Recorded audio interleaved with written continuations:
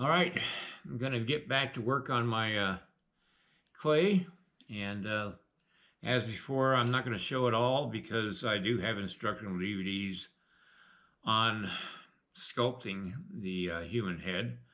And I'll leave it up to you to decide whether you want to purchase one of those instructional DVDs. The instructions on how to purchase and a review of all 9 of my instructional DVDs is in the video description below this video. All right, I'm going to get started and I'll come back when I get a little further along on this base. Time to play with some clay.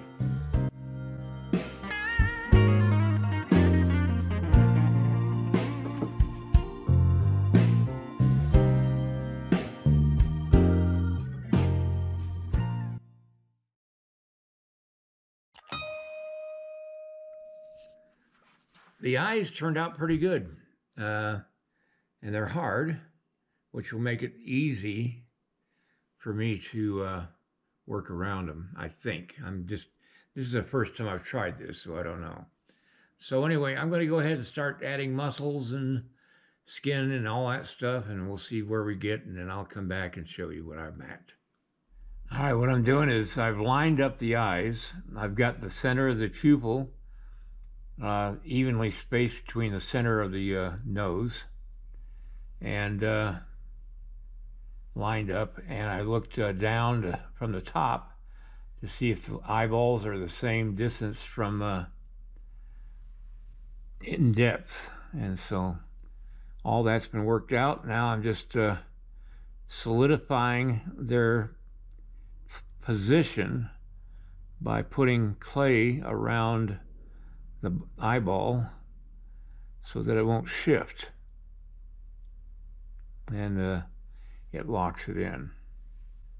I had the heater on in here, and it's softened the clay just a little bit, the monster clay, and so I sort of defeated it by having the heater on, but it was cold in here. I don't like freezing when I sculpt.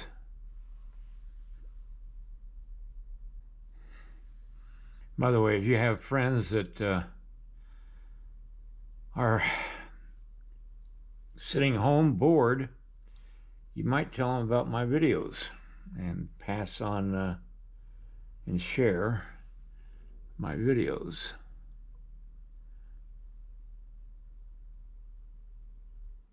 Maybe you'll inspire somebody not to be bored. In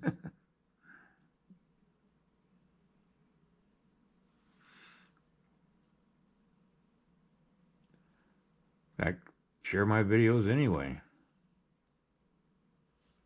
And if you like my videos, give me a thumbs up. I'd sure appreciate that. A lot of people watch these and never thumbs up, and I think YouTube judges videos by how many thumbs up they get, and I'd love to fill my thumbs up quota with all the viewers that watch my videos. Anyway, no pressure.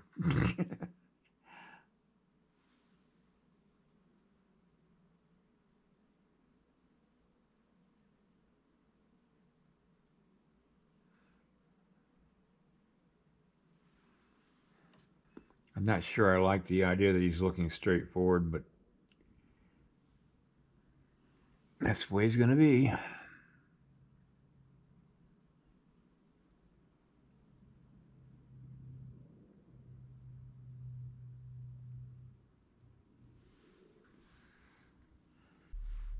All right, I got the eyelid sketched in.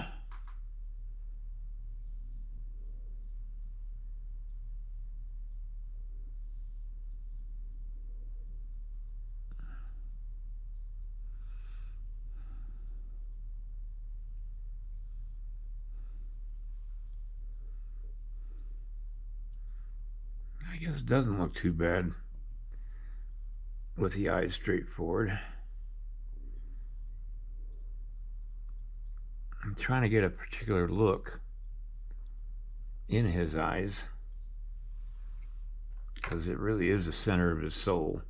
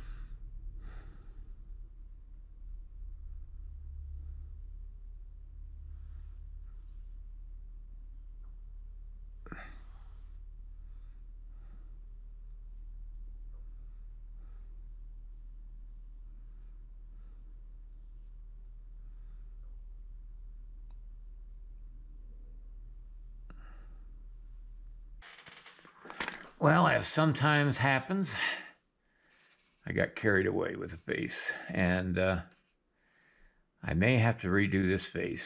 I'll do that maybe tomorrow. I'm going to take it off the frame here, and I want to see if I'm pretty sure it's too big for the body, and so I'm going to take a look and see. Is it too big? I mean too wide. Yeah, I'm going to redo the face. But first, before I do that, I'm going to check and see if it fits on the body. And if it doesn't, then I know exactly what I got to do next time. So, I'm going to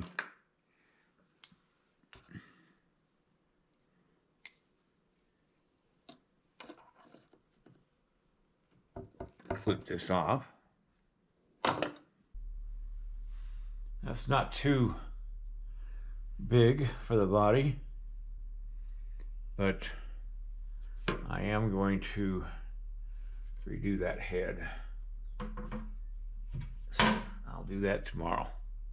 Sometimes it works, sometimes it don't, and this is one of those times when it don't. Well, as sometimes happens, you overthink something, and that's what I was doing on that head, and that's why it didn't turn out. See, even I make mistakes. Believe me, I know my abilities and my lack of abilities real quick. Anyway, I decided to go ahead and use the foam head that goes with the true form armature. And I'm just going to go ahead and slap on clay tonight and get the thing at least started for tomorrow. Oh, and I found out that the magic or the monster clay doesn't work out too well. And the only reason I say that is because it has a tendency to soften when it gets hot in the studio.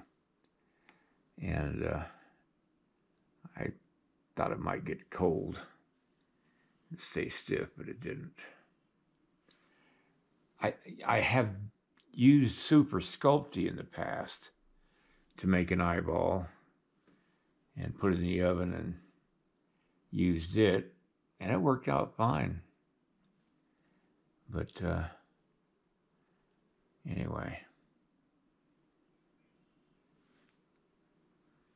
I'll try not to overthink this second try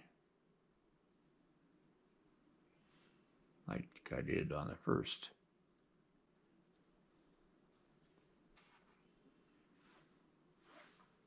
All right, good night, everybody, and I'll see you tomorrow.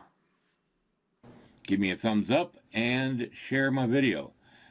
And then check out my instructional DVDs, the link down below this video. All right, see you next time.